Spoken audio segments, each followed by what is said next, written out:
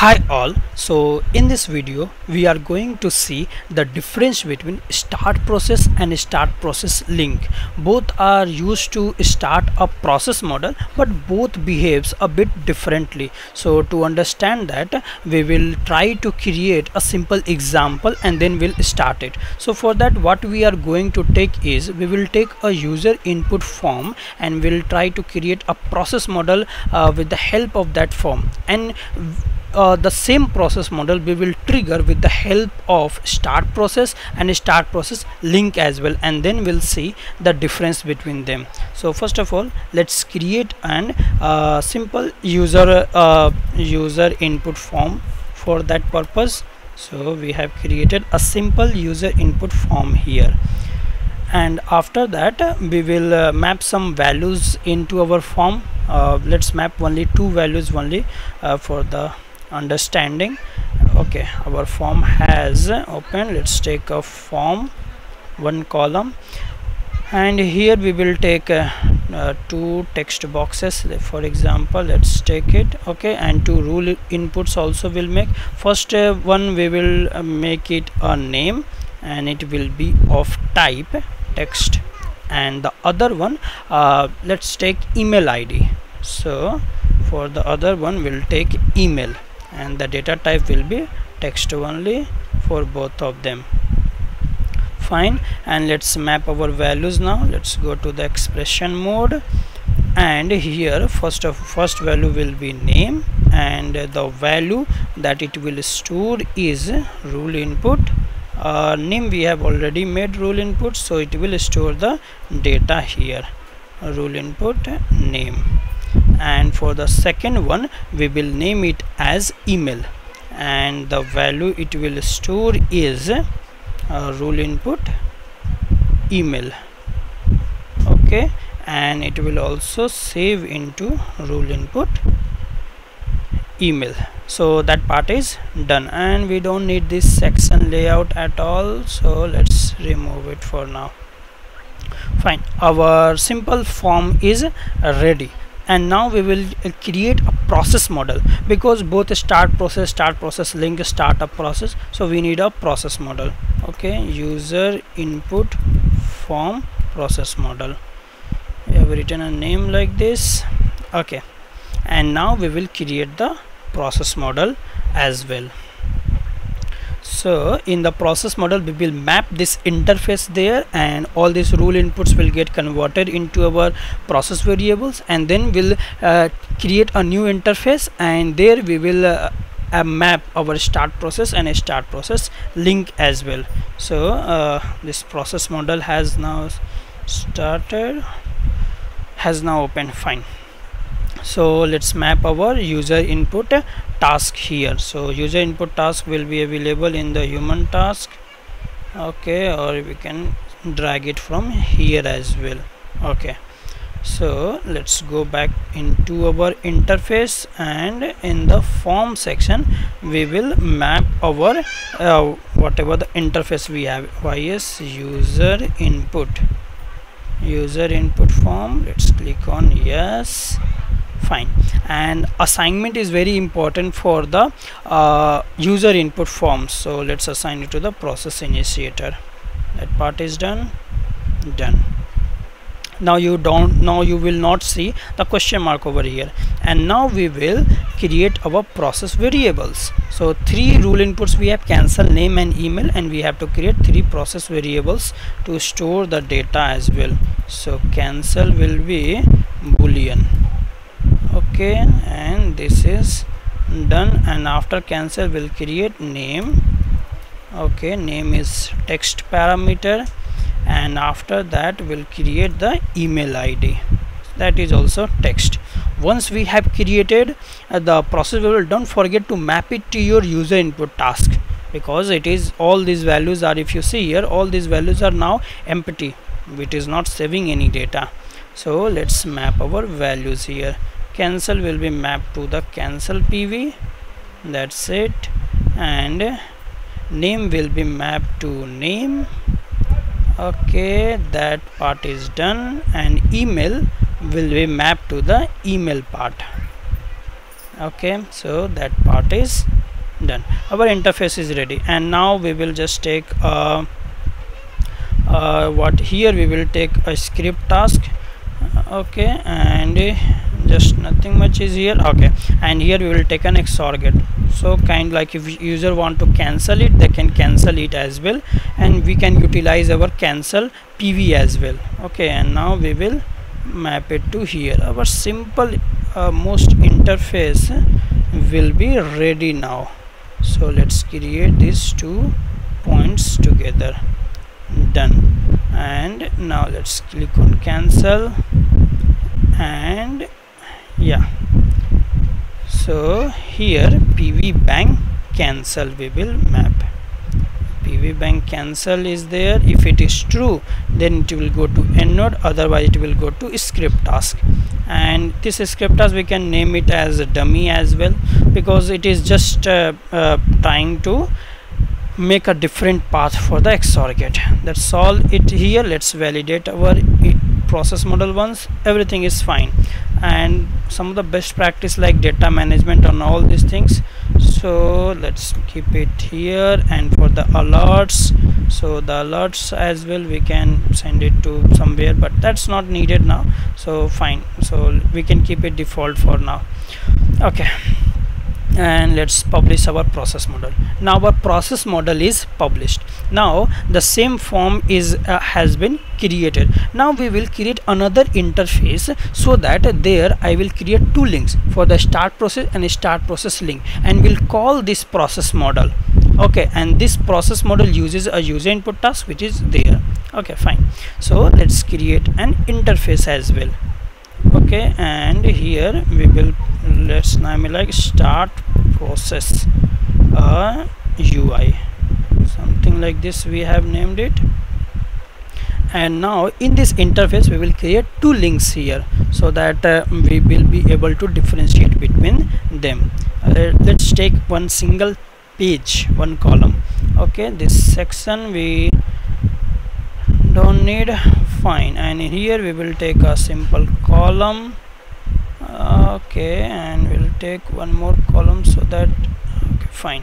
Now here first of all we have to start process link, and these things we have to use. So for that for link purpose we can get this link from here as well. So directly we can create a link here, so the link part will be done here. So this is start process link, and what kind of link we want. So if you click on link, it will give you a lot of link. One kind of link is navigation, and one kind of link is action link. When you click on that, some action happens, and when you click on this one, so these things are there. So we will create here you can see like start process link is there. So let's click on start process link, and it will create the start process link.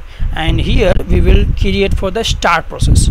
So start process, like you can say like it is only using save into parameter. The difference we will see why it is used only in save or how it is used, but for that we will create take a very simple button, that's it. So okay, let's edit our map our values here. Okay, so first of all it was start process link is there, fine. Label we have done, label part, and this is the button, and button is nothing but start. Okay, button is start process. Okay, a bang start process link is there, and now here it is the start process link. So here in the label part is done, and process model.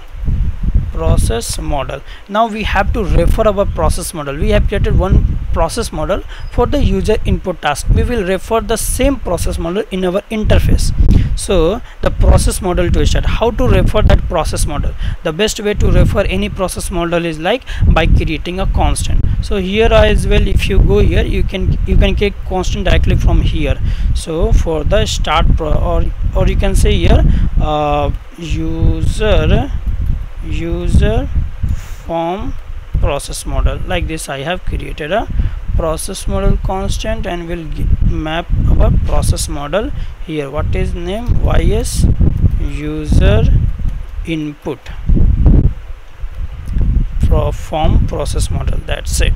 Our process model constant is ready and it is already mapped here as well. So that's the advantage of this, and the same constant will copy it here and will paste yeah. So this is where, so how to use this is the label style, and the start process is used inside only a save into parameter in the interface. Okay, so here we will use abank start process, and which process model we have to start, this is the process model to start. Okay, and yeah, so this link we don't need, fine. Okay, so let's align it, okay, a bit to the center. So can we align it to center? Let's see that. Yeah, start process link has been aligned to the center and start process is here. Now it is much better. Fine. So now what we will do is, if I start any process from here, the interface won't give you the exact difference between both of them. We will go to the site for the better understanding, because here if I click on a start process link, it start the process in some different window. Okay, and here it will just say action completed and nothing will happen. It will just give me like this. So to avoid that, we will create a site for that and we'll try to understand it. Okay, so here it is start process, just name it like this, and here as well we will name it start process. Okay, start process link, fine, and here as well we can name it as link only, and let's create a site for that. In the site, like, it will be more clear to understand the difference between them, and there as well, there only mostly they are used for the records purpose. So let's configure our add page. So here we will name it page like difference, or we can just say start process. Okay, and this is the interface, and we can select any for example, if I search any process or anything, so we can select, and which is the interface you want to start. So I want to start or I want to add this this one, start process UI.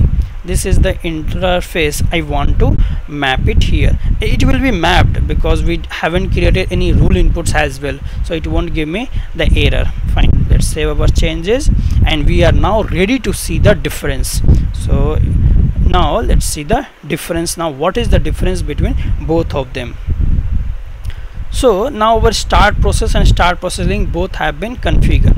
So when I click on a start process, let's see what happens. If I click on a start process link, so it will, okay, fine, it has given action completed. There is a slight difference why it did. So let's go to enable activity chaining. It actually, one process was started, but since activity chaining is not enabled, it hasn't taken that part. So activity chaining is must. Now again, so let's reload our site once again, and now let's try to start. Click on a start process link. So when we use start process link, then you can see here one form we have been presented with. So whatever the process model, what is the process model? This, so whichever the process model has been mapped with the start process link, it will start that process and user will be able to fill the details. Okay, Vikas I have written, and vikas@email.com I have written, and once the user finishes his work and click on submit or cancel button, then they are back to the main interface. That is the purpose of the start process link.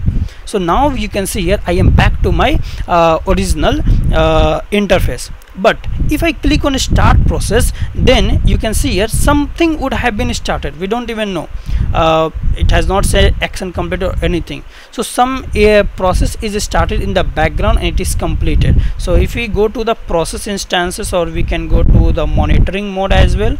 Let's go to the monitoring mode. Okay, and here we can see the difference between them. One more process would have been started just now after this. So if I use here, so this has been started, but nothing is done because user input task is there. User has to fill that data, then only this process will get completed. So okay, now click on cancel. User clicked on cancel and the process got cancelled, but nothing much feedback we got from the process. So if we see the actual difference between them, then I have written it down as well. So here, like we can we can see like start process is a synchronous process. So for synchronous process, like we have seen the difference as well, like it waits for the activity to complete, and then only it moves forward. So it waited for the user action to complete, and it on the other hand, start process was asynchronous in nature. Okay, we didn't get any feedback from that. Okay, and for the start process link, it defines a link to start a process. So it defines a link, it is a kind of link. In the link it was used to define a process, and whereas a start process is a function that starts a process when triggering from the interface. That what we have done, it started the process when we trigger from the interface.